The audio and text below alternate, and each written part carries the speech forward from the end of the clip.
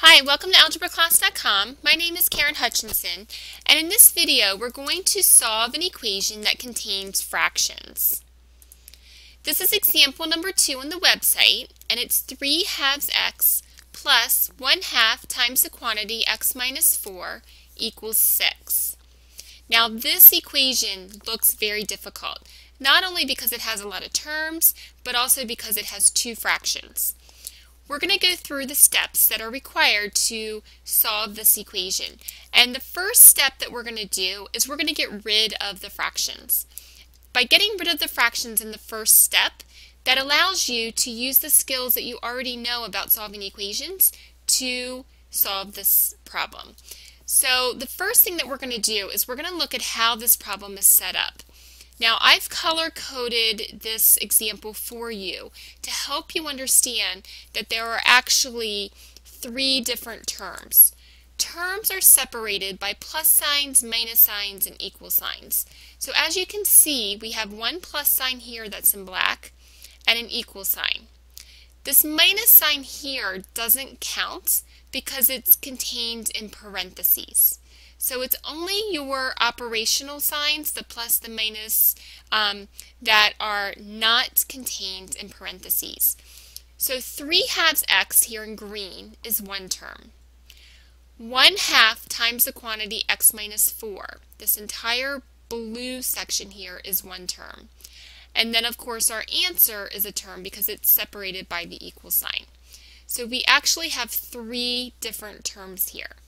Now, in order to solve an equation with fractions, what you're going to want to do is you're going to want to get rid of the fraction by first looking at the denominators.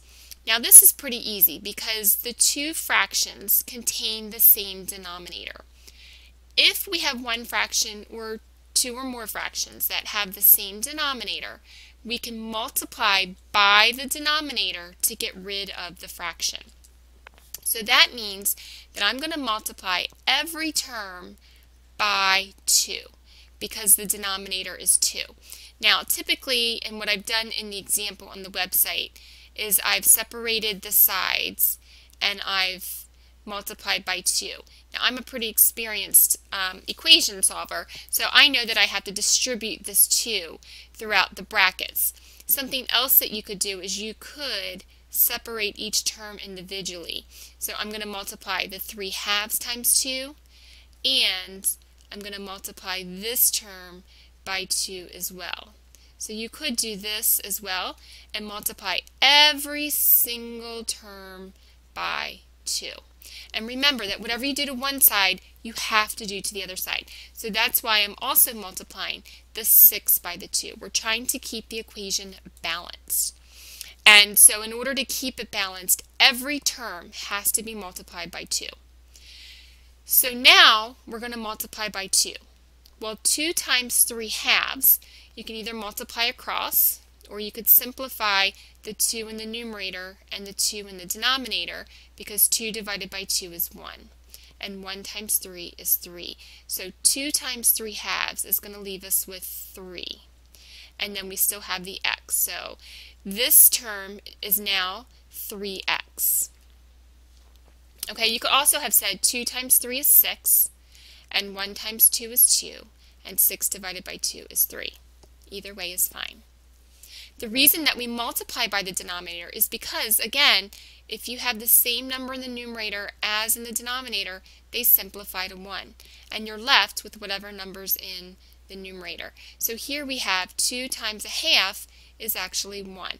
And I'm just going to write it here, even though technically you don't have to write 1 if it's the coefficient. And now 6 times 2 is 12. So we are left with 3x plus 1 times the quantity x minus 4 equals 12. So this can be simplified to 3x plus x minus 4 equals 12, because 1 times x minus 4 is x minus 4. Now notice that in that one step, we've been able to eliminate the fractions, and we've been able to write an equation that we can solve. Now we know that we have to combine like terms, because I have 3x plus x which I know is 4x. So now I have 4x minus 4 equals 12. And just like that, I'm down to a two-step equation. So now I know that I need to get rid of this constant 4 first. So I'm going to bring down the left-hand side, which is 4x minus 4, and I'm going to ask myself, what do I need to do to get rid of minus 4? And I need to add 4 to both sides of the equation. So I'm going to add 4 to the left, and I'm also going to add 4 to the right-hand side.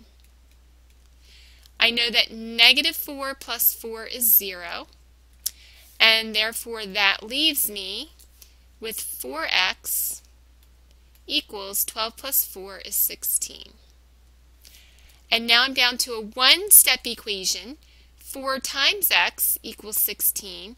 The opposite of multiply is divide, so I'm going to multiply by 4 on both sides, and I end up with x equals 4.